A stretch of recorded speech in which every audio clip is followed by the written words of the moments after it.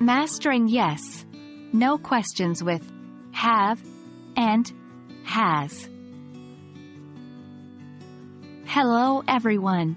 Today, we're going to dive deep into the world of conversational English. Specifically, we're focusing on forming yes, no questions with the auxiliary verbs have and has. This is a key skill in English language learning, and mastering it will take your conversation abilities to the next level. Let's get started. Auxiliary verbs, often called helping verbs, assist the main verb in a sentence to give it more context. Have and has can act as auxiliary verbs. They're used in several different tense forms, like the present perfect and past perfect tenses. When we form yes, no questions in English, we often switch the order of the subject and the auxiliary verb.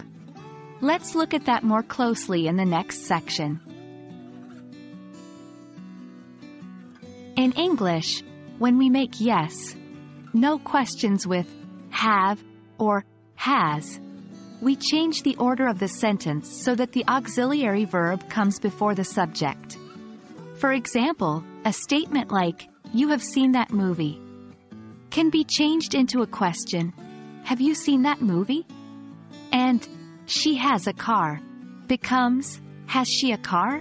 Although you'll more commonly hear, "Does she have a car?" in American English. It's important to remember the usage of have and has. We use have with the pronouns I, you, we, and they, and with plural nouns. For example, we have a meeting at 10 a.m.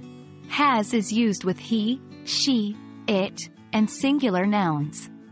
For example, she has a meeting at 10 a.m. In yes, no questions, the same rule applies. Have you finished your work? Has he finished his work?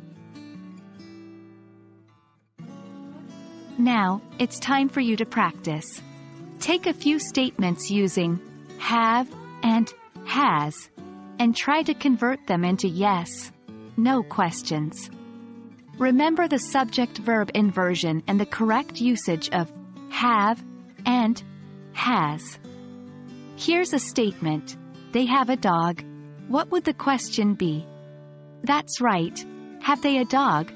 Or more commonly, do they have a dog? In American English. And that's it for today's lesson. I hope this video has been helpful in understanding how to form yes, no questions with have and has in English.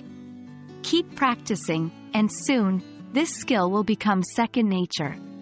See you in the next lesson.